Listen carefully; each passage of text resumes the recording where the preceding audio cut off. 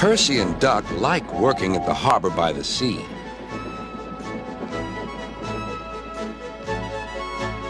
On a clear summer's night, there's no better place to be.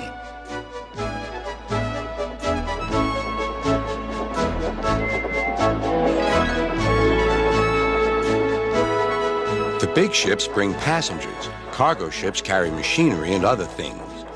Duck and Percy puff backwards and forwards with the crates of cargo as they are loaded and unloaded by the quayside.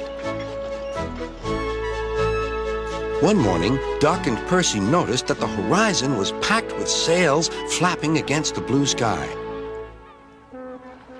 "I wish I could sail to faraway lands," sighed Duck. "Engines can't go sailing," snorted Percy, "because engines can't float." Duck still had his dreams. Suddenly, they were rudely interrupted.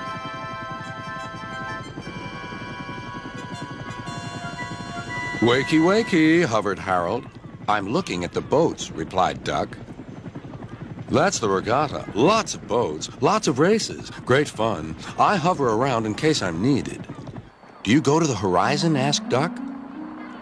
"Yes, and beyond." "I didn't know there was a beyond," whispered Percy. "Do you go to other places at sea?" continued Duck.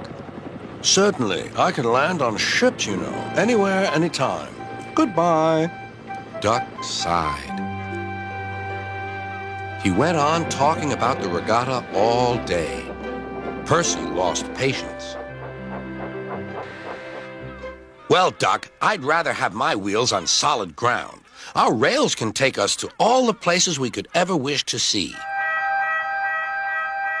"That's an emergency," called Duck's driver. "I'll check with the harbor master." He returned with bad news. "A man taking part in the regatta has hurt his hand. We're to take him to the hospital at the next station. Harold's bringing him now. Come on."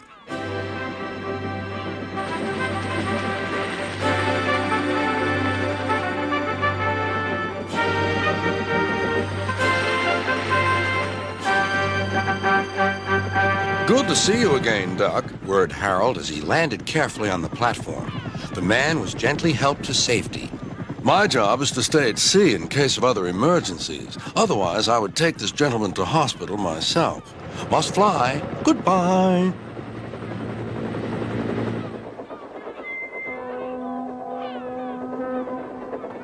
Duck set off on his journey. Soon he was steaming well, and his wheels were thundering along the track.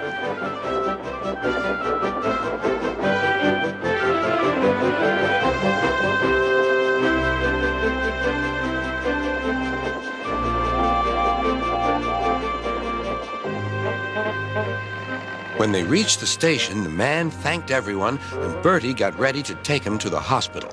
"You look splendid flying along the line, Duck," glowed Bertie. "No wonder they call you Great Western." "Thank you, Bertie."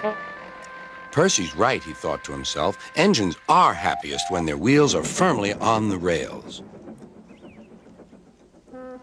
That night, Percy and Duck stayed a little longer at the quay. The air was warm and the sea calm. "There's a shooting star," said Duck. "Don't be daft," laughed Percy. "It's Harold. Look, he's hovering overhead." Something fluttered down towards Duck.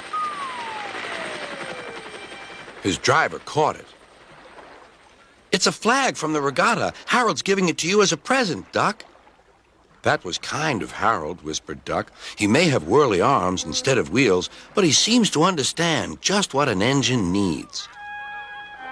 Duck still wonders about the lands beyond the horizon, but I think he knows that sometimes the best travels are those we can only dream about. Don't you?